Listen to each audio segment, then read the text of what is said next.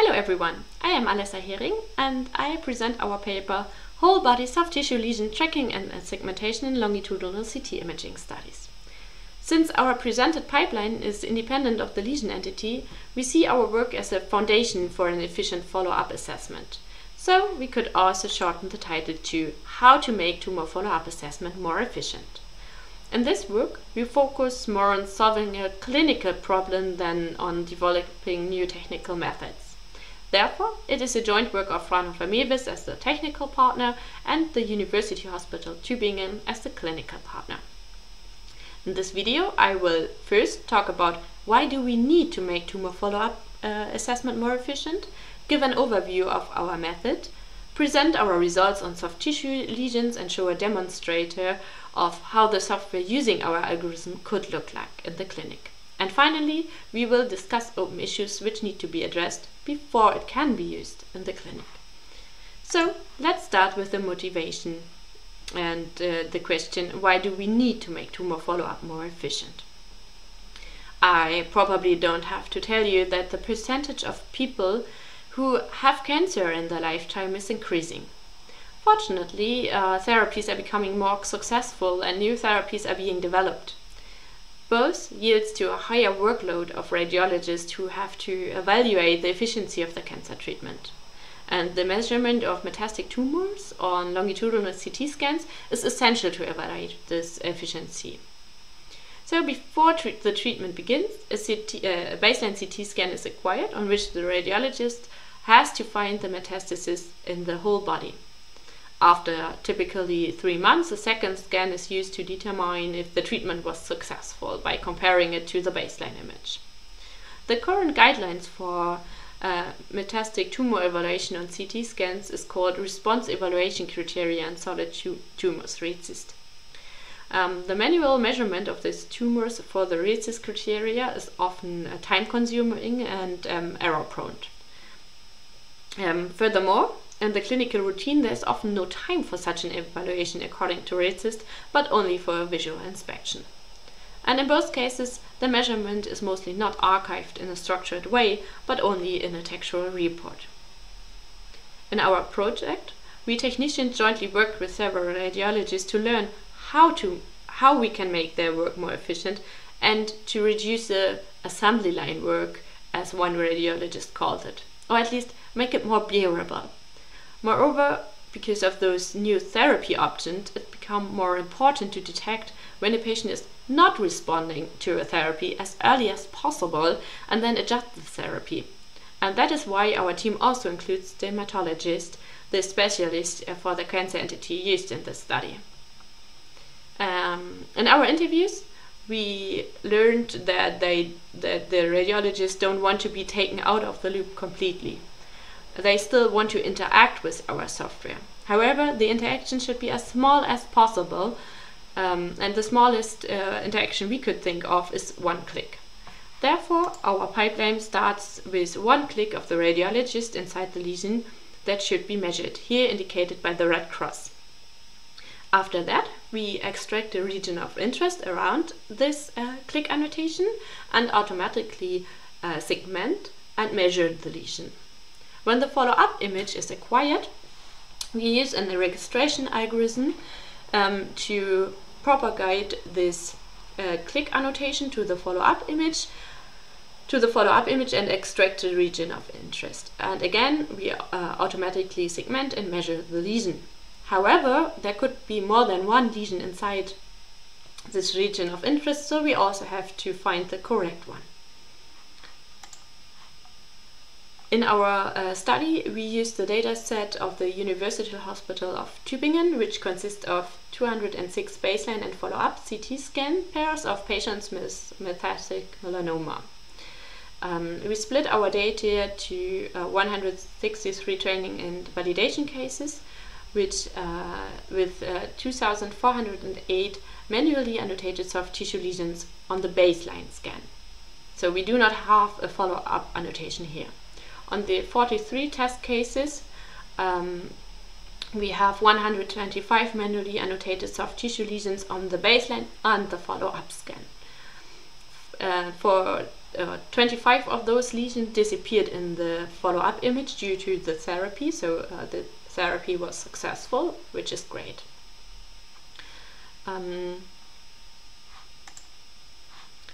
The first component of our pipeline is the automatic segmentation after the bounding box or the region of interest was extracted using the click annotation of the radiologist.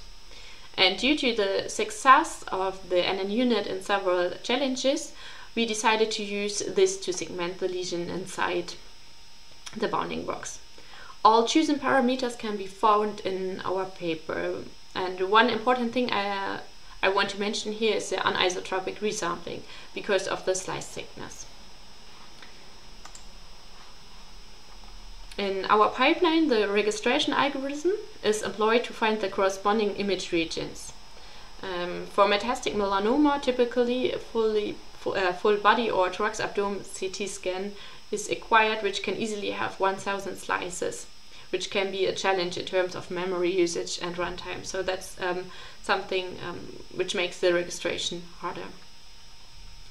The registration has to align the global structures, so the whole body contour, all the organs, but at the same time has to be accurate enough to propagate the lesions precisely.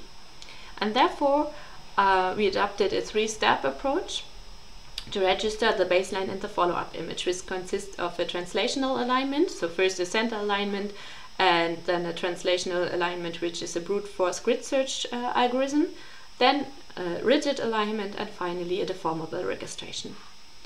Hereby, the registration starts with the robust method with fewer degrees of freedom and moves on to more precise but less robust methods, which requires better starting points due to the higher degree of freedom. For more implementation details, just look at our paper. So next, let's look at how the software could look like.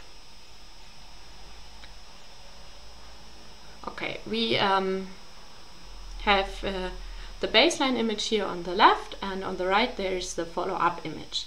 And now we want to segment and measure this lesion here, the soft tissue lesion. So we click here to say that we want to segment a lesion. We can at the moment decide if we want to segment a lymph node or a soft tissue lesion. And then we just click once in the lesion, and the lesion is segmented and measured, so the diameter is shown here.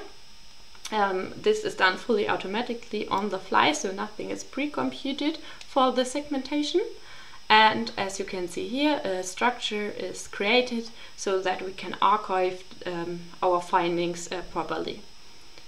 Now the propagation to the follow-up image could be done automatically, but to show it in a nicer way, we added here a button to propagate the lesion in the follow-up image. And again, the lesion is segmented and measured, and as we have seen, the diameter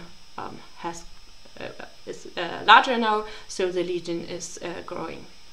And again, a structure is created so that we have now the finding for the baseline image and the follow-up image.